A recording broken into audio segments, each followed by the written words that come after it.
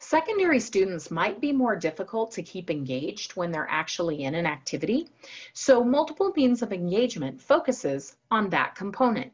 We have to think about what we're going to do to keep our students engaged. Maybe we provided them multiple means of representation like we saw in the last video, but now how do we keep them engaged? How do we keep them moving through it? How do we keep them growing? And what are the alternatives that we have for them? Do we have alternative opportunities to engage in the work? Or is our expectation that, well, this person's always done it this way, and so that is the only way we possibly can do it? We have to really question ourselves and think about how we're providing multiple means of engagement. So learners have significant ways in which they differ to be motivated to learn. I think you guys, if you've ever worked with secondary age, middle school, secondary age students, you totally understand that. There are way different ways, and it is kind of a very large spectrum of some people are engaged just because they love learning. Some people are not engaged at all, and we have to do many things to get them there. So within this, CAST identifies 3 guidelines that we have to focus and plan on. The first is recruiting interest. We need to spark excitement and curiosity amongst our students. We have to make sure that they get excited and that they want to learn. We have to sustain effort and persistence. So especially when you're talking math or you're talking reading a long novel, maybe they're not interested in it, but we have to get them to a point and provide them resources to help them sustain the effort and persist through it. We also have to help them on the third component, which is self-regulation. Do we have varied seating in the classroom? How do we get students to harness their emotions and be motivated to learn? We have to think about all of these things. And then we have to design some activities that are going to help them get there. Authentic activities are critical in doing this for many of our learners. Many of our learners might be kinesthetic learners, and they might need hands-on authentic experiences. In addition, it goes with the whole processing component that we talked about in the last video. We've got to make sure that we are communicating to real audiences and reflect a purpose that is clear to them. We have to tell our students our objectives.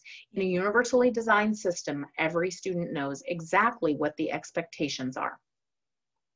We have to vary our background noise, visual stimulation, how we offer things. That clock up in the corner might be really irritating for someone and it might distract them. So we have to think about all those things. Maybe we are not impacted by light or we're not impacted by noise, but we have to kind of think in a universal way about how we can change that classroom or that setting. If we have a student that maybe has a sensitivity to smells, we may not have them go work in a perfume shop. We want to universally design their system for success and for a productive struggle, but not one that they can't overcome. So we have to think about how we can support them. We have to think about how we vary the pace of work, the length of the sessions, the availability of breaks or timeouts. We have to provide tasks that allow for active participation, exploration, experimentation. I think this is probably one of the largest struggles that I supported students with, is that they weren't engaged in the learning and they really didn't feel like they could do the hands-on, and they had to sit and take notes. And not every student is a note taker. Sometimes they don't have the auditory skills to be able to do that. So we have to provide hands-on experimentation type activities to give those authentic experiences. We have to have strong routines. Many of our students might need a routine. We have to have schedules for work. We have to have schedules when we're going out in the community, because many students need to know what's coming next. We have to have alerts and previews that help learners anticipate and prepare for changes. For many of our students verified on the autism spectrum, this is critical to the success and whether it's going to be the difference between a productive struggle or whether it's going to be the difference between never coming back to a location ever again. Because sometimes, especially with students with anxiety, they may associate that location to something that of failure or something that didn't go well that last time. So we want to make sure that we prepare them and we help them anticipate. It doesn't mean that we only take them to places where they're going to be successful. We have to help them anticipate that there might be challenges ahead. We have to prompt them and require learners to explicitly formulate or restate goals. So this means that we need them to keep telling us what their purpose is so that they stay actively engaged. We need to display our goals in multiple ways. So we may have 3 goals that we're working on in the workplace, but we've got to make sure that they have them in front of them and that it's very clear. We need to make sure that we give them scaffolding and tools to get to success. And we have to give them prompting, reminders, guidance, rubrics, and checklists to help gauge their learning. If we do a lot of self-determination within that, where they do self-evaluation, then they are engaged and they have more ownership over the task. Key ways that we can do that is through chunking. And we're going to look at a few examples to help us understand how we can engage them through this process. The first example that I'm going to give you is chunking reading. When we're talking about classroom and academic success, which is a transition skill because we have to graduate in order to get to our life's goals, we talk about chunking of our reading, or we talk about chunking.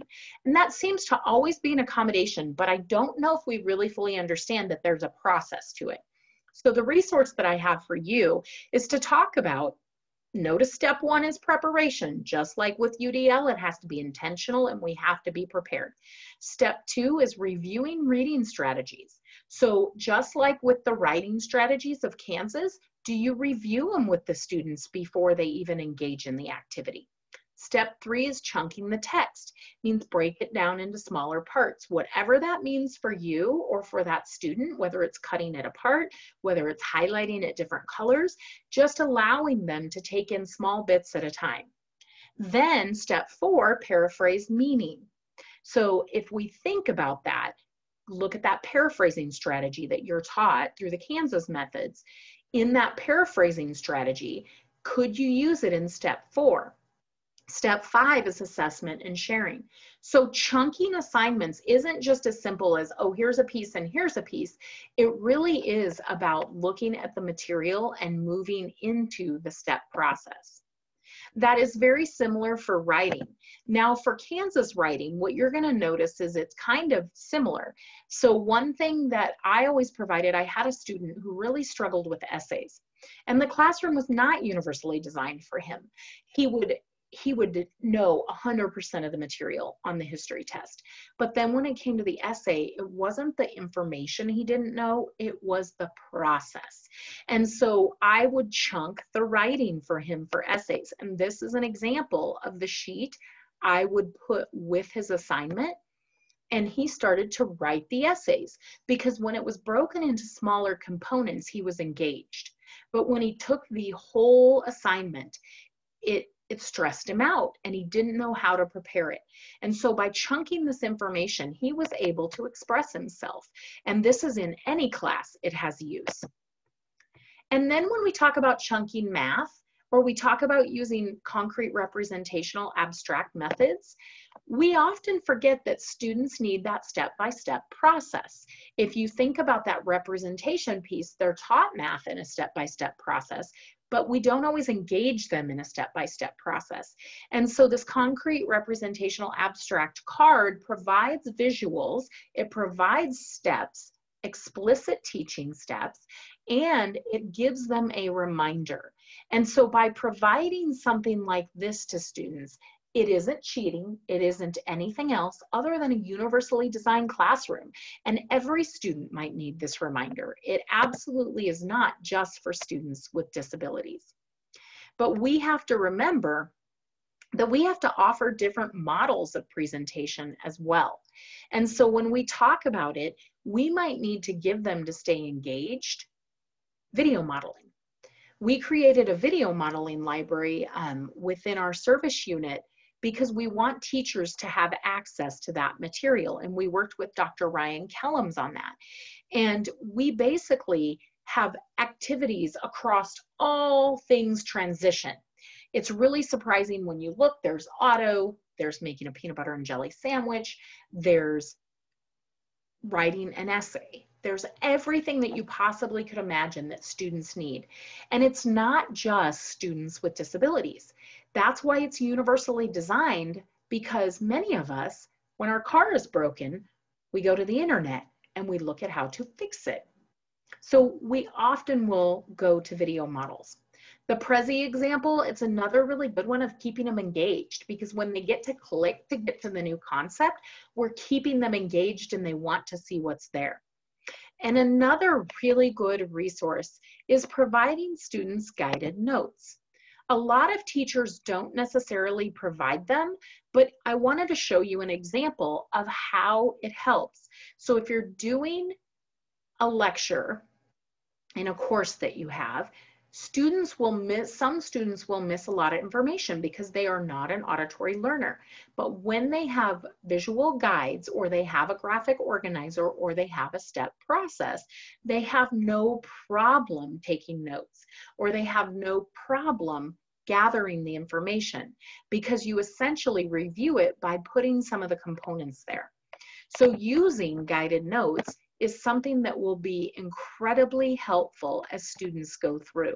There are a lot of resources out there that teachers can use, or that you can use to help teachers, that don't necessarily have to be created, because a lot of people think it takes a lot of time.